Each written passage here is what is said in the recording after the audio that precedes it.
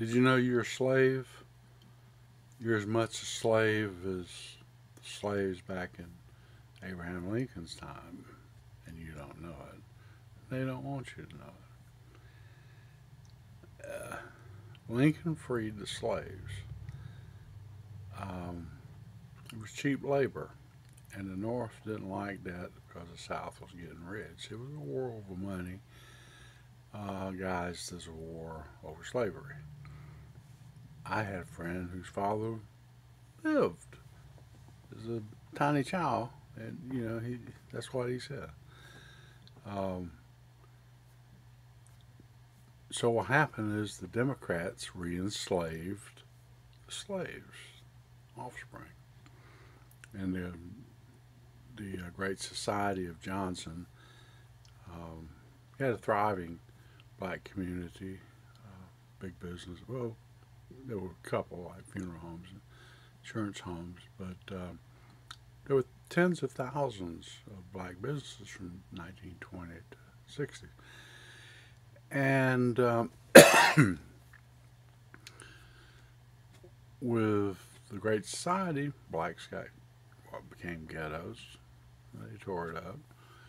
And we got free food, medical, and under Obama, food stamps doubled. And so the blacks are rioting because they're not free. And they don't know.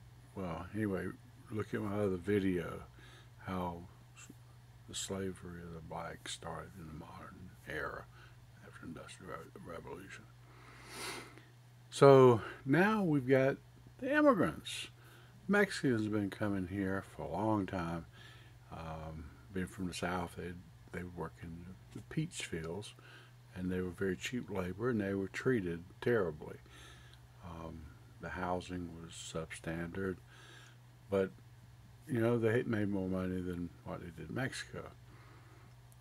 Well, they're the new slaves. All the Hispanics, Muslims, they just come over here and enjoy our money. We give them welfare when they got 4 wives and 23 kids, some of them. They don't work, they don't want to work, they want to destroy America and make us slaves. So it's a slave game. But the Hispanic slaves, what they do is make corporate America rich because they're subsidized by the government. And now it's sanctuary cities and all that. I think it's 103 billion, 113 billion a year that the government uses in educating them, food, housing, whatever. And you're a slave because you're funding it, and you would never fund it if it were your will. The will of the people is not being done. America's being enslaved by corporations, and their goal is to make money.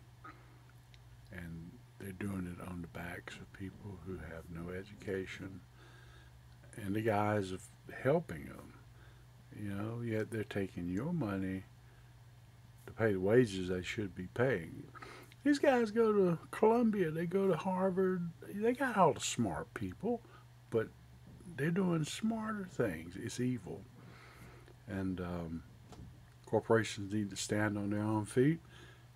I'd fire. If an NBA guy can't make me a profit, I fire him. He's just incompetent. But they've worked around their incompetence, and they've re-enslaved everybody.